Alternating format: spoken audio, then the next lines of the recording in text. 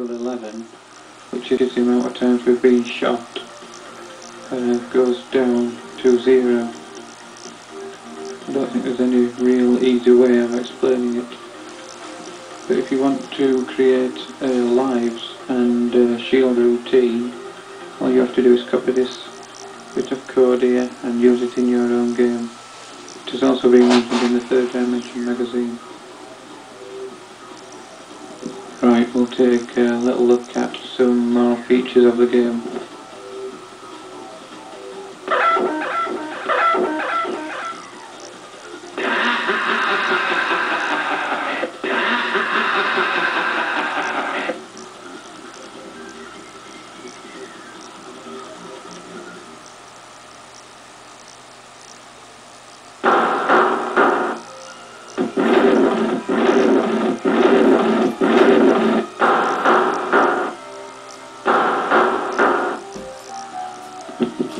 Now come to a kind of trap which is in one of the rooms.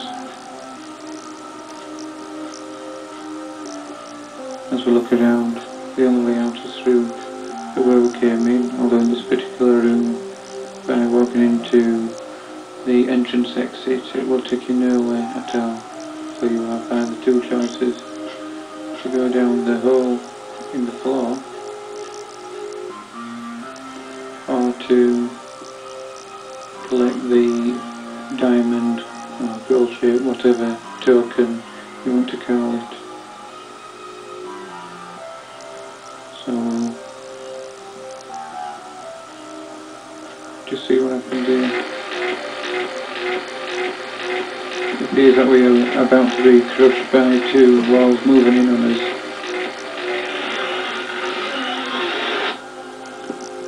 Luckily, we stopped just in time.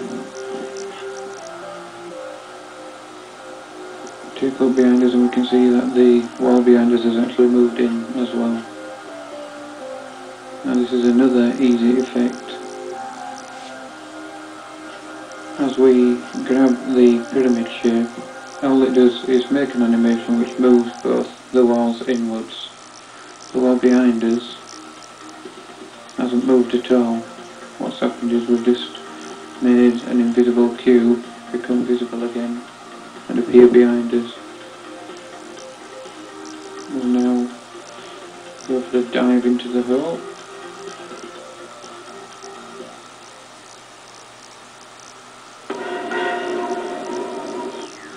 This game is a long way from finished at the moment, so there will be quite a lot of changes as we progress further on.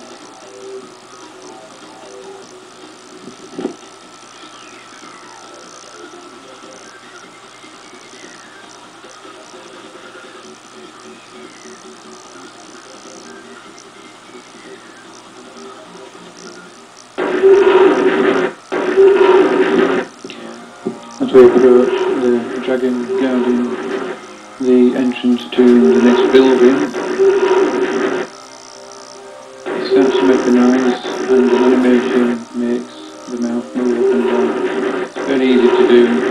The animation is actually triggered by a floor trigger on the floor, which is a rectangle which is coloured invisible. As soon as you open it, it makes the animation of the dragon's mouth move up and down and produces a sound.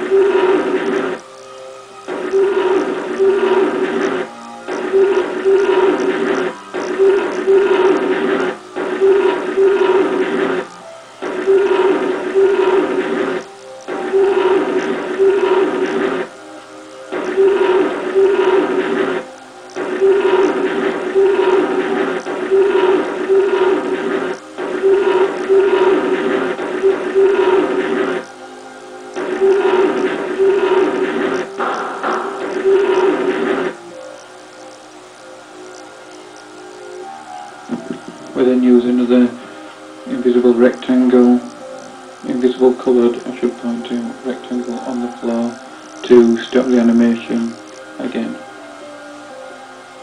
As we progressed along the path, video function takes over and gives us a slight jolt to the left and to the right.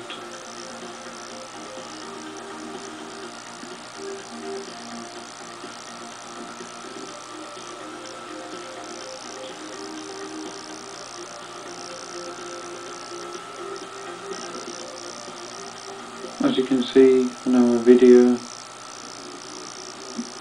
function is set to current position. In other words, no matter where you are, whatever your position, as soon as you walk onto the invisible rectangle, it will carry out the slight video function. And all we did when I produced it at first was to just move slightly to the right, slightly to the left, and then back to the centre again.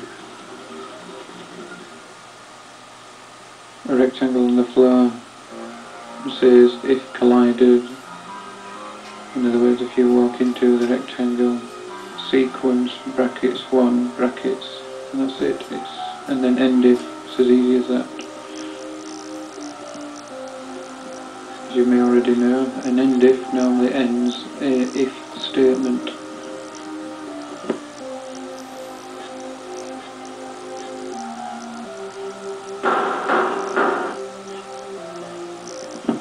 A quick bit of editing, just so that I don't give away all of the plot to the game.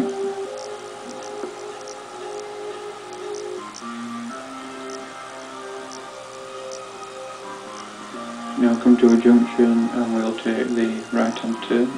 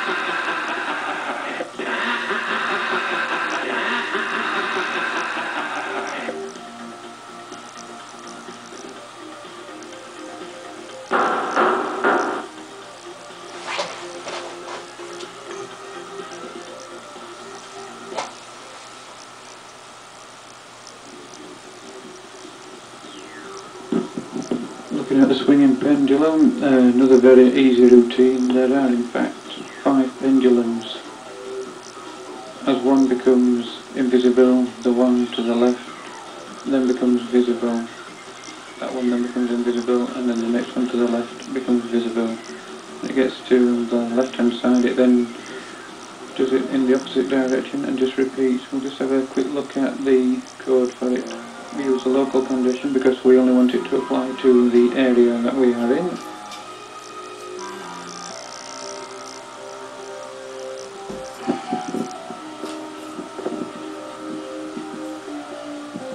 As you can see from the local condition, it uses a for, wait and the next loop.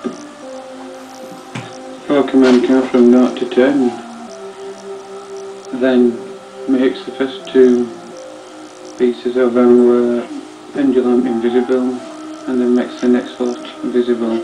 At the start, all the pendulums are invisible except for the first 2, which is for a number 17 objects.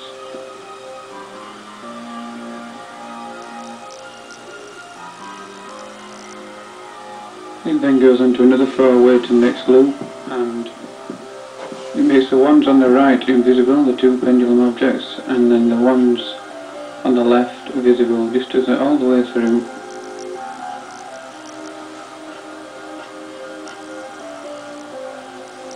It's another very, very easy command.